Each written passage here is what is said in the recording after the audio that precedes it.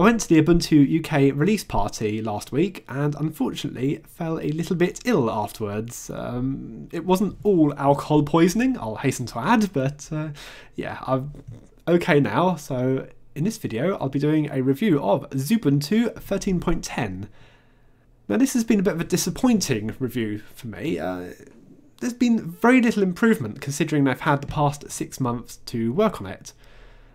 The new features that have been are theme configuration added, and actually that is quite a nice touch. I do like being able to adjust some of the colours quite quick and easily there.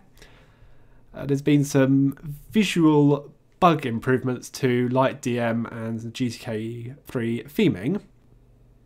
Other than that, that's it. There's a few other issues with the distro, namely the sound indicator is not working. Now, I think this might only be for 64-bit releases, but there's a quick fix and I'll show you that during the review. There's also a couple of other visual issues where there's folder icons missing in Funar File Manager. But anyway, let's take more of a look at it. I'll start off with a new colour theming tool, so that's in the Settings Manager, Theme Configuration. You change the option there, so for custom highlight colours, I'll switch that on, then choose new colour, select one from there. Here's one I chose earlier. Apply, and as you can see there, drag and highlight on the desktop, got a new green colour instead. And the applications at the top there have a nice green highlight to them. So that is rather nice. It's very quick and easy to change the colours, and if you want to put them back, just hit revert. I actually quite like that colour. I'm going to change it. It just makes it look all a bit different. Now, one of the immediate issues I noticed is that the indicator sound doesn't seem to be working. Now, I think this is only affecting 64-bit releases, but it's quite easy to re-enable that. What you have to do, if you open up Terminal and paste in that command that I've put in the video description, so what that's doing, so sudo privileges, sed, which is just changing a string in a file, and I'm changing like that line there to make it become that in that file there. Yes, that's quite a long string, but it's only doing one thing. So press enter, put in the correct password, close that and you reboot. Well, there you go, that's the sound indicator now working. So taking a look at the desktop layout, top left you've got the application launcher. On the desktop we've got a few shortcut icons. On the bottom here we've got a panel with a few quick launch application icons. On the right hand side we've got sound control, network configuration, time, date, calendar, desktop switcher, and the shutdown menu. Now, one of the other issues I've noticed, if you open up Funar, we do have this new icon theme. If you go to Browse Network, the icons seem to be missing. But if I actually go onto one of my network drives, the rest of the icons seem to be okay. Right, let's just go back to the home folder, and yeah, looking around, everything else still seems to be working okay for the icons. Now, okay, it's only a couple that are missing, but you know, visual features in key components, it's not particularly good considering, as I've said, they've had 6 months to work on the system and done very little changes to it.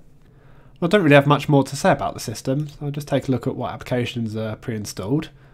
So under accessories, well, first off we have a run program shortcut, so that's an application finder, so if you know the name you can start typing it in, so Abbey Word. The search results appear quite quickly, you can just press enter and open it up. Not quite as convenient though as the Unity launcher, but then again that just depends on what you're after out of the system. I quite like the ease of use of Unity. But many people prefer the traditional menu style here that Xface has. Right, under games, got a couple of basic games, Mines and Sudoku. Under graphics we have GIMP image editor, a GThumb photo organiser, and Ristretto, which is a basic image viewer.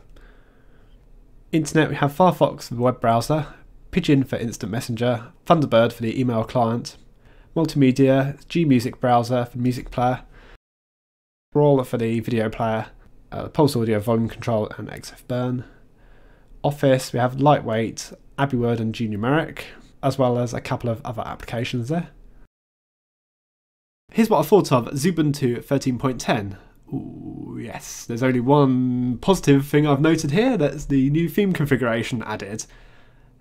I could have also listed about the slight speed improvements with Kernel 3.11, but don't know, not really, because I've uplifted the kernel in 13.04, which made a bit of an improvement, but if you're using 12.04, actually you're not really going to notice much difference.